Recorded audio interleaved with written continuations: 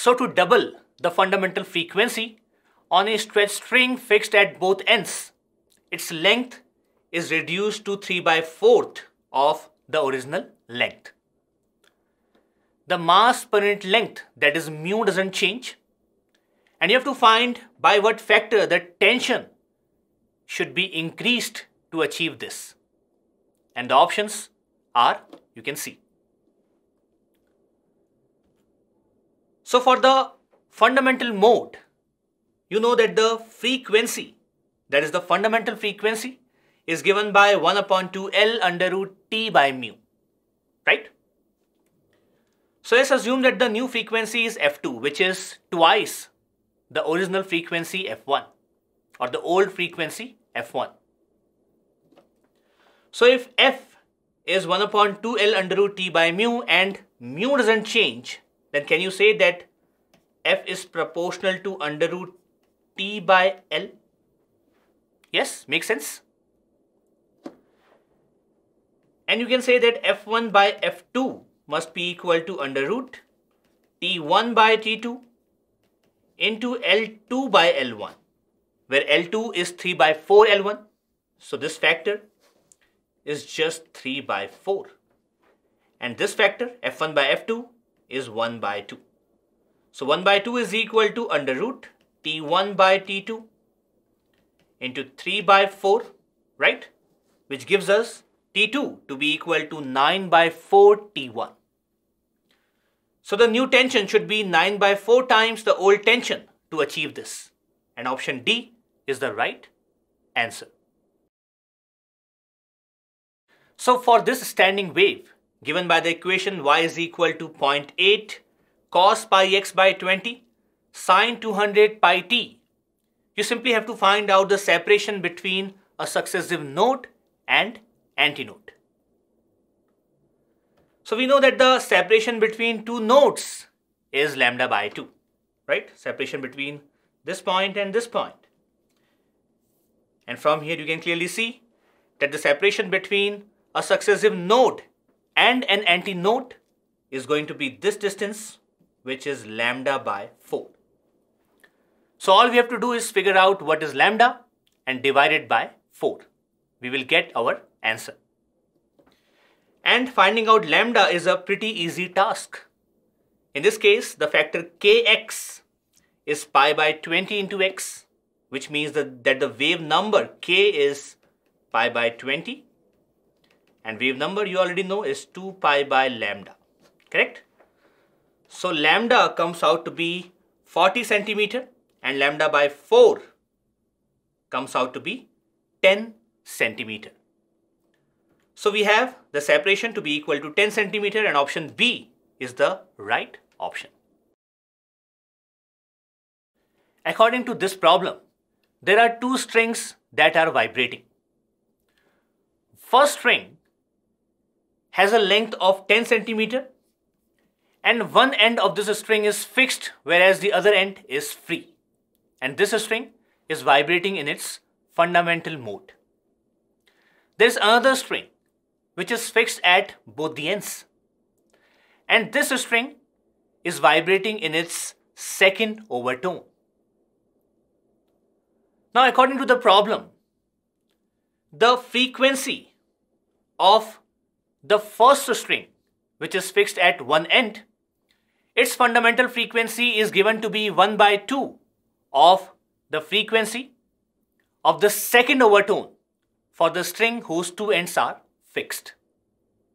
It has been mentioned that the velocity is same in both the strings, and with this given information you have to find out what is the length of the string which is fixed at both ends. Okay? So let's understand this question better with the help of diagrams. Can you see in this case, the shown string has the length of 10 centimeter, which is denoted by capital L, and this string is fixed at one end and free at the other end. Now for its fundamental mode of vibration, you know that the length of this string is going to be equal to wavelength divided by 4, right? And its fundamental frequency will be given by V divided by 4L. Okay. Now let's focus on the string which is fixed at both the ends. Let's assume that the length of this string is small l. Now do you remember that second overtone is also the third harmonics, right? And there are going to be 4 notes and 3 antinodes, as you can see in the diagram, correct? And the frequency of its second overtone or third harmonics is 3V divided by 2L. Let's call this frequency as F1 and this is F2. It has been given that F1 is F2 by 2. Let's put the values. So this comes out to be V divided by 4 capital L is equal to 1 by 2 into 3V divided by 2 into small l, right? And can you see from here? We have small l is equal to 3 times capital L, and capital L is 10 centimeter, which gives us the length of the string fixed at both the ends to be equal to 30 centimeter, correct? So as simple as that, we found out in this case, option D is going to be the right answer. The fundamental frequency of vibration of a string which is fixed at one end and free at the other end is given as 200 Hertz. You have to find out the next 2 higher frequencies to which it vibrates. In simple words, you have to find out its first overtone and second overtone. Okay? So you know this well that in such a case we have the formula. The frequencies can be given by n plus 1 by 2 V divided by 2L, right? And we know that the fundamental frequency is obtained by putting the value of n to 0, right? So we have the fundamental frequency which is 200 Hertz. So 200 is equal to, so n is 0, this is V divided by 4L, right? So we have the value of V by 4L to be equal to 200. And now let's put n is equal to 1 to find out the first overtone, right? So the first overtone, let's call it F1, is going to be 1 plus 1 by 2, that is 3 by 2. Or you can say 3V by 4L. And the value of V by 4 is 200. So this is 600 Hertz. Correct? Are you getting the same thing? Good. How about the second overtone? For the second overtone, n should be 2, right? So this will become 5V by 4L. Or you can say 5 into 200, that is 1000 Hertz. So we have both the overtones, and in this case, option A will be the right option. The length of a sonometer wire AB is given as 110 centimeter. Now you need to place 2 bridges from the end A. And these bridges will divide the whole wire into 3 segments. And it has been given that the fundamental frequency of vibration in these 3 segments should be in the ratio 1:2:3. Okay? So let's assume that this is the case where the first bridge is placed here and the second bridge is placed here. The length of the first segment is L1, the length of the second segment is L2, and the third segment is L3. And the total length L, which is 110 centimeter.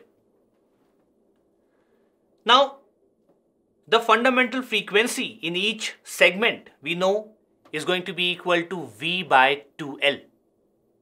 And from here, can you see that the frequency is inversely proportional to the length of the segment, right? Each segment acts as a wire fixed at 2 ends and the vibrations are set in it. And we know that the mode of vibration is the fundamental mode, right? So if we know the ratio of the frequencies, then from here can you see that 1 by L1 is to 1 by L2 is to 1 by L3 has the ratio 1:2:3. Correct? Or you can say L1 is to L2 is to L3 is 6:3:2. Right? Simple maths. So let's assume that L1 is 6x, L2 is 3x, and L3 is 2x, where 6x plus 3x plus 2x is 110, which means that x is 10 centimeter. So we have the value of L1 to be equal to 60 centimeter. So the first bridge should be placed at a distance of 60 centimeter from point A, right? And L2 is 30 centimeter, which means that the second bridge must be placed at a distance of L1 plus L2 from end A, that is 90 centimeter. So we have the 60 centimeter and 90 centimeter from the end A as the location of these bridges, right? So in this case, can you see that option C is the right answer?